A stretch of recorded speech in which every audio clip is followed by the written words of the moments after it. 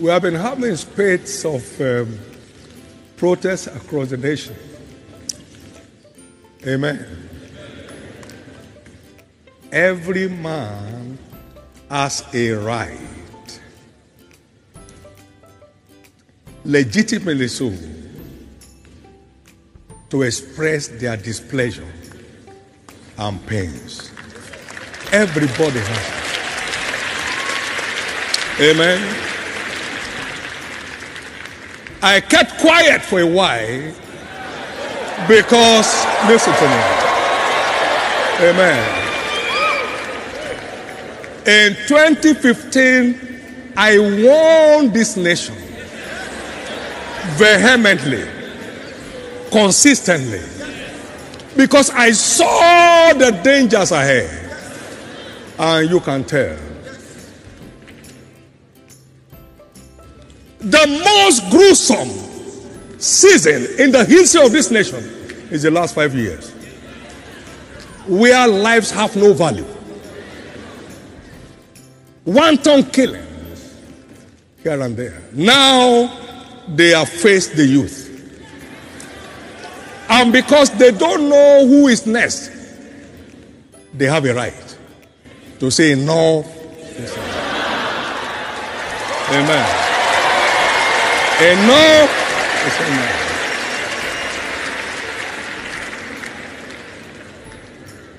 Any system that has no value for human lives is irrelevant. If they were kids when they were youth, would they be where they are today? Government cannot be government until the people let them know that we put them there.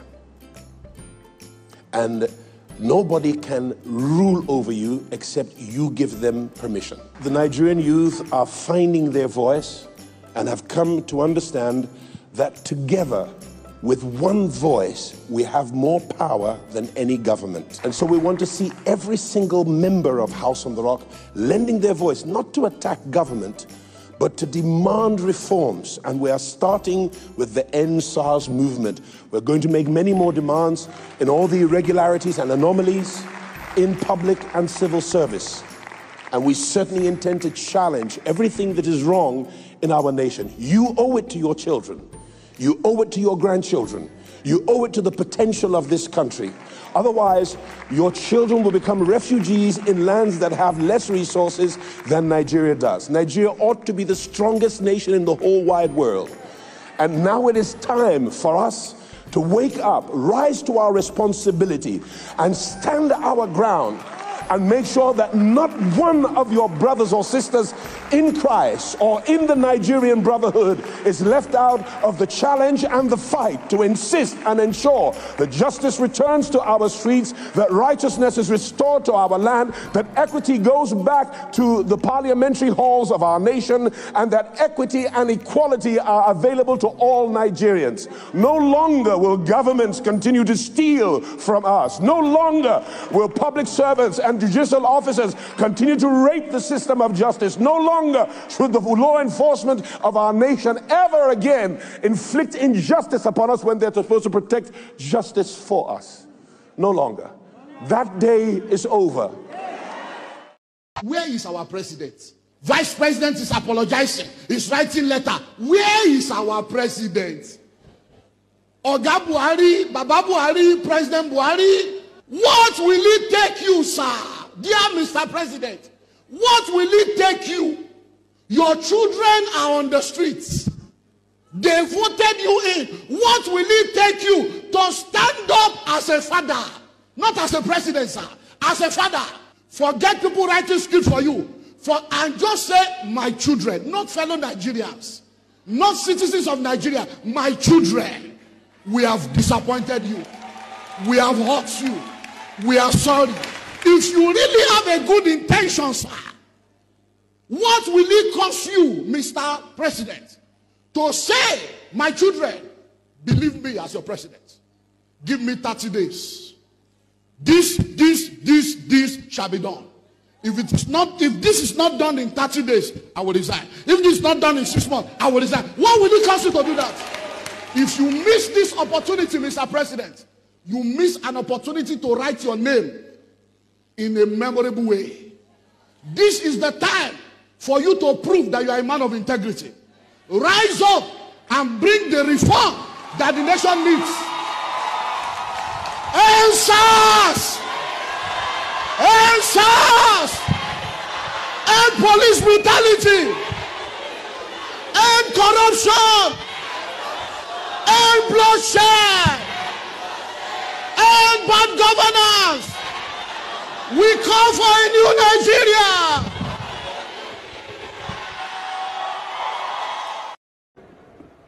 And we thank God for our young people who have said enough is enough. Glory to God. I knew it that a day like this will come. I knew it that is coming. That one day, another generation that will say to us, listen, that you cannot stop us. I knew it. You can't stop them. If you like, shoot them, they will be there. They have right to say no to impunity. It is called civil disobedience. Civil. Am I right?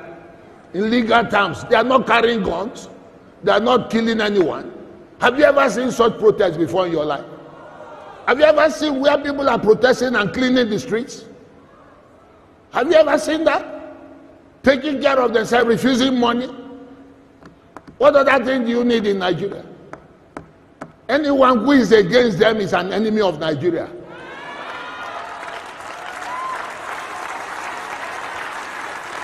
Oh yes.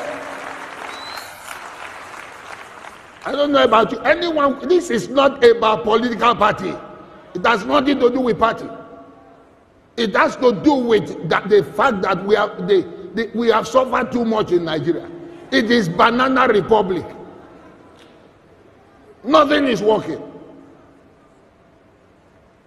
Some people are sitting down and ripping this nation of the whole money in the country. Do you know what 100 billion would do for you in your state? 100 billion naira put in your state and invested judicially. Do you know what it will do in your state? And somebody will pocket it and move, and nothing happens. A policeman will shoot you and say, I will shoot you and kill you, and nothing will happen. What type of country is that?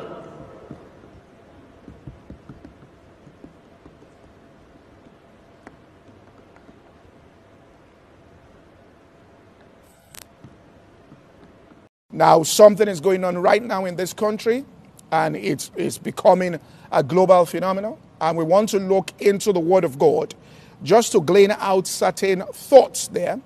And obviously, everybody knows this has to do with what we've termed the NSAS movement that is going on among young people, but it is much deeper than an NSAS movement. It is actually a cry and a call within the hearts of people in this nation for a total reformation of the way and manner in which they have been governed. In other words, this is just something symbolic about a systemic corruption that we find within the framework of this nation, Nigeria. And so we have a younger generation of people, and I want to explain from the scripture at least to show what might be going on in the realm of the spirit and how every single person can participate and help in bringing about a proper, peaceful, and enforcement of reformation and change without it being skewed off into a path that could become hurtful. And this is so important. Now, what do we mean by a prophetic church? In Acts chapter 2, what happened was that intercession and prayers had gone forth. And so there was an outpouring of the Spirit upon people.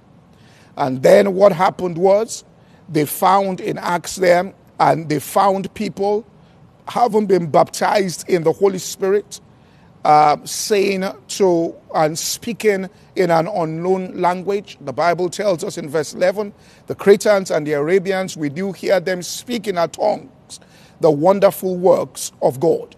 Now, every tribe, people group at Jerusalem at that particular point in time heard, all right, these words being spoken.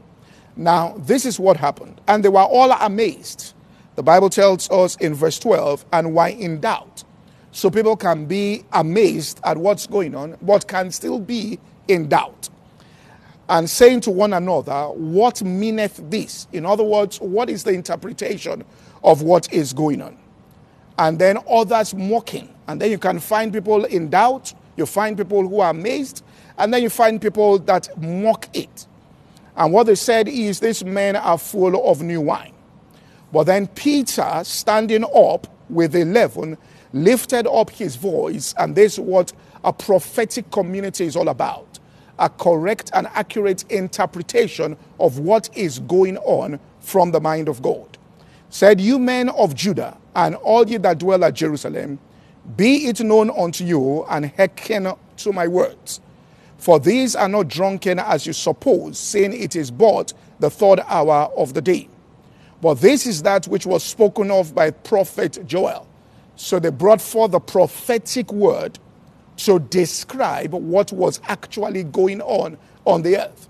And said, folks that are mocking, folks that are in doubt, that are saying that these people must be drunk physically, what really is going on, he said, is what is found in the book of prophet Joel.